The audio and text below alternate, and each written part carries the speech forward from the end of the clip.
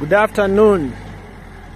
Okay, we are at the nursery. We are trying to do the mixture of the soil. There is some soils which we had piled for some time, and we have this manure. These are pittmoss, in a form of pittmoss. So we are trying to mix in order to attain the homogeneous part. So we are going to interact with the agronomist, Mr. Jeremiah, to tell us more about why is he doing this mixture. Yes, Mr. Jeremiah, good afternoon. Good afternoon, Mr. Ibrahim. Yes, sir. Thank you for visiting us. That's so great. So, what we are doing here ideally is that we are creating a perfect potting mixture for our seed. Yes. So, as you can see here, we have what we call pittmoss. Yes. The one which we are standing right here. Yes. And then on the other end, we have the topsoil. The other one is the topsoil. Yeah. Yes. So we're going to have a ratio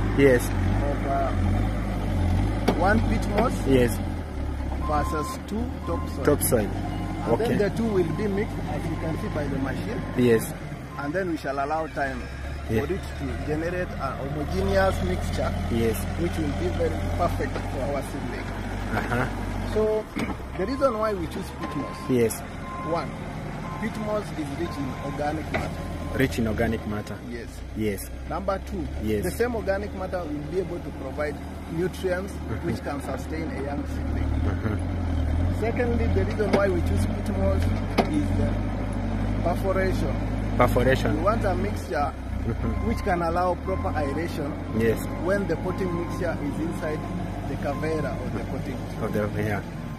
That one will allow roots to have breathe, to take in air and also remove air from the potting mixture. That's so great. Number 3, this pittmoss you can see is a dark in color. We want to modify the temperature of the potting mixture. Yes. So that we can avoid root problems for the young seedling. Yes.